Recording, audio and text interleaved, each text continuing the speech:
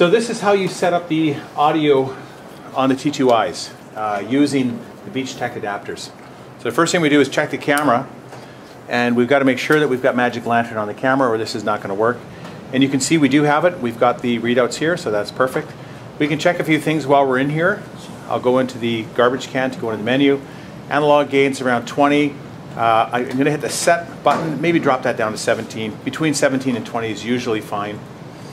Left and right should be at 0. Input source should be set to external stereo. And you can see we have no audio meters showing, and that's because there is no external stereo microphone set up right now. Okay, I'm just going to turn it off. I'm going to take the Beachtek adapter. We're going to put it so the buttons and dials are at the back. And you can see there's a little dial here, and we're going to take the set screw, put it on the mount for the camera, and do the attachment. I usually just angle it slightly so that right at the end, once it gets attached, I can just give it a little bit of a turn to help tighten it on there. I'm going to put the tripod adapter plate on there as well too, just so I have that done and out of the way. It does start to get a little bit bulky, so it makes it a bit easier if we have that thing on there now for mounting on a tripod. Okay, next thing I'm going to do is hook up the cable, because we've got to know that we've got our output from the Beachtek device connected to the input on the camera. Without that, of course, we're not going to get audio as well. Okay, so those things are connected.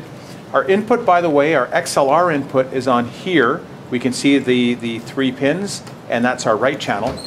If we wanted to, we could also hook up a left channel and say we could put an external mic like this Rode mic up on top and plug that input into the left-hand side. So that would work as well too. So next thing we're going to do is turn this thing on, and we're going to power up the Beachtek adapter on the bottom. We've got our input. You saw it flash just for a second, but that's not actually recording any audio because we still don't have a mic plugged in. By the way, you do want to make sure that you're set to high on both channels. This is, I usually start with the meters in the middle. We are going to use just the right channel, so in fact we could turn this one all the way to the left. It shouldn't really matter. We've got our phantom power to the 48 volt position, and that's because inside of the microphone we don't have a battery. If we put a battery in here, we can turn off phantom power, but we'll leave that. We'll leave it on for now, and make sure that you're in tele mode. There's 2 modes here. Well, there's 3. There's off, there's normal, and that's if you're doing like an interview type thing. And tele mode is the 3-foot rule. So if you're about 3 foot away from your subject, you want to have it in tele mode. For film, I just always leave it in tele mode to make adjustments on the Beachtek adapter. Okay, so next thing, we're going to plug in the mic. Very simple. There we go, and it should be ready to go. And then what I'm going to do is plug the other side into the right input over here.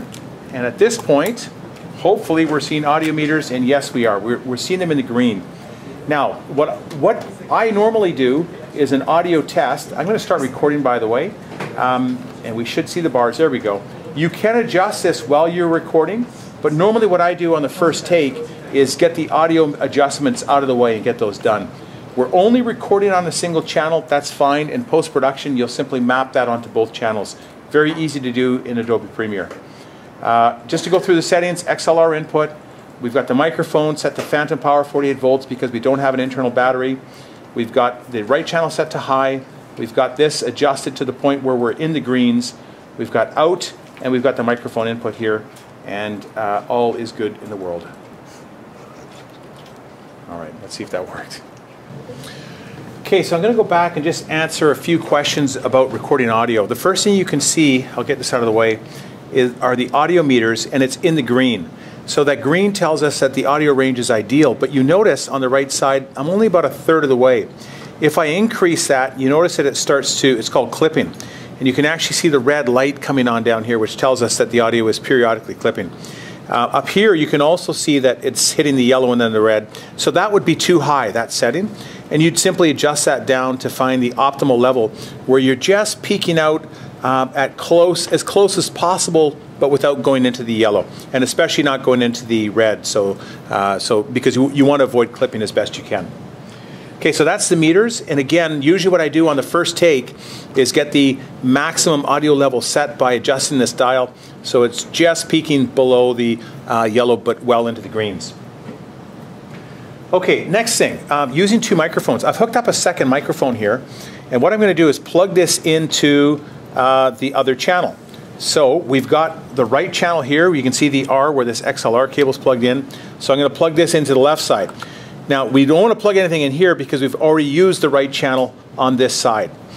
I'm going to turn this microphone on. I'm going to put it, this one I'm going to set to the middle. We'll just leave it like that actually, and we'll work on the meters. I've got this meter turned right off, and I do have it set to high. Hopefully you can see that. I'm going to start to bring this up, and you can see the top one is beginning to show. What I'll do is I'll turn the right channel right off so it's not distracting. And there you should be able to see, hopefully, the top is recording now just on this mic. And if I tap it, you can see that it's just that mic. If I tap the other microphone, you see nothing's happening. It's because we've turned it off. Now, why in the world would you want to record with two microphones? And I've got them adjusted roughly about the same. They're both nicely in the greens, but not peaking beyond into the yellows, so the range is good. Why would you do that? Well, the simple answer is it gives you backup audio. I like to record like this. This is my favorite way to run things, so that I've actually got a microphone on top. In addition to that, I've got a boom pole mic so that I can get in nice and close with the audio. This usually works fairly well, and it saved me a few times. I think I mentioned this already. Either channel can be mapped and used on both channels inside of Premiere. It's a very, very simple setting to do. All right, the last thing I'm going to do is I'm going to power this down. I'm going to turn it off. I'm going to turn the camera off, and we're going to start unplugging things. We're going to make sure that the microphone is off here.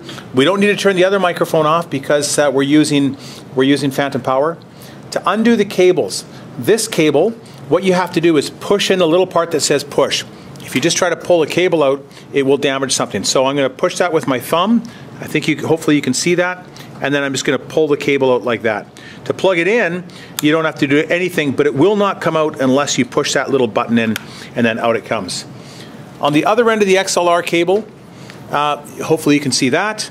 You do have to push this little button in here. It won't pull out as well too. These cables lock in because you don't want them randomly falling out in the middle of recording.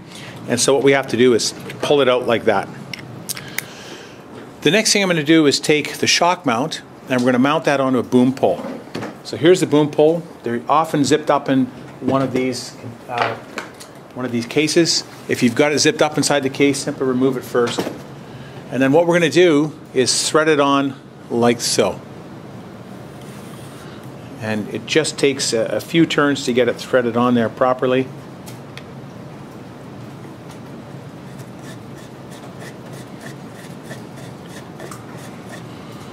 And you can turn this as well too. Make sure it's seated on there fairly tight. But like anything, I don't know if I've mentioned this yet, try not to over tighten anything because you'll break these connectors. Okay, I'm going to adjust this a little bit like that. I'm going to press on these two clips, which will allow me to insert the microphone. Again, I'm going to make sure the microphone's in the on position. Because we're using phantom power, we can leave that mic on. We want this to point at our actor. And so we can change the angle of the mic simply by adjusting this little set screw here. Next thing is to plug in the XLR. This is a little bit loose.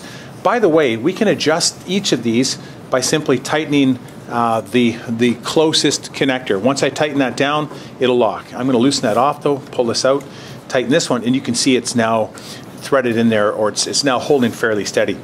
So we can make these things reasonably long. Actually, that one's, I don't think that one's working properly.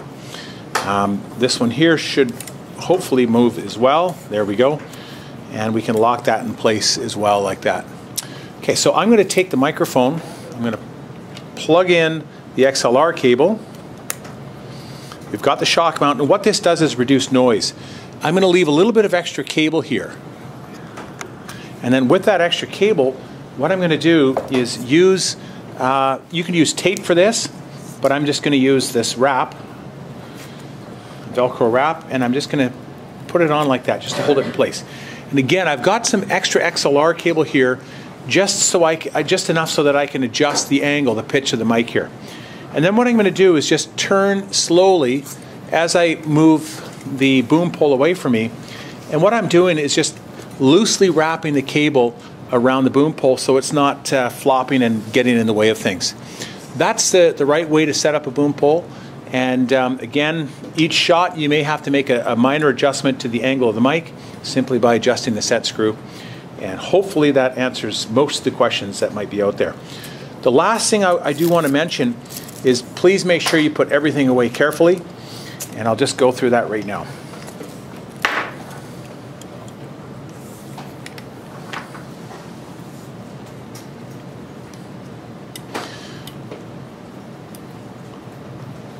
The shock mount should be removed each time from the top of the boom pole after you're finished shooting for the day, just so that it doesn't get damaged.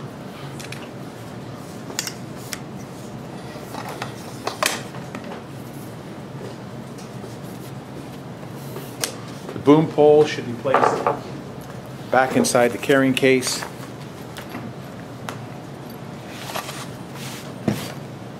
If you've got one.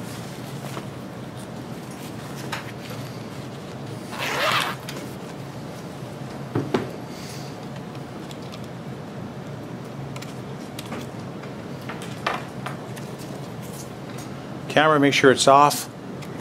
Separate it.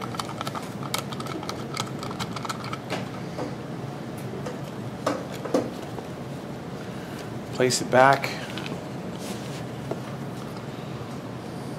Put this away.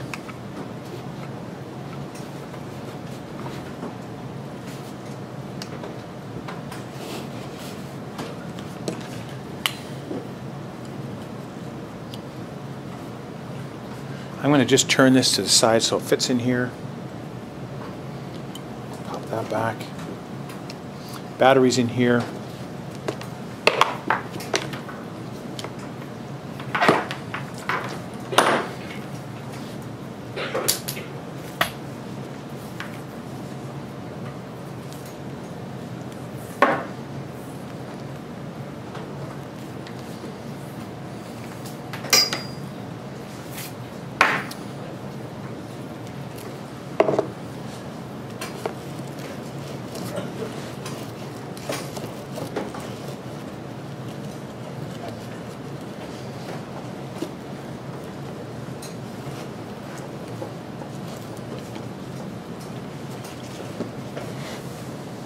And there we go. Everything should be taken care of, and it looks pretty good.